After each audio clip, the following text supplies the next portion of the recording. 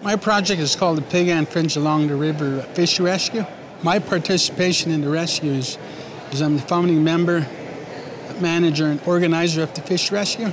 At the end of the irrigation season, they shut off the water supply, and thus the fish become stranded. I organize a crew of volunteers, and we capture the fish with nets. We then transport the fish into holding tanks.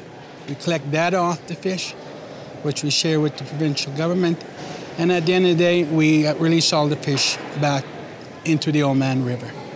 My hopes of the future is that the provincial government and the people that are in charge of the irrigations in the southern part of the province, that they put more fish and exclusion gates in, so we won't have fish being extracted off the main streams and the rivers into these irrigation canals, because that's not their home.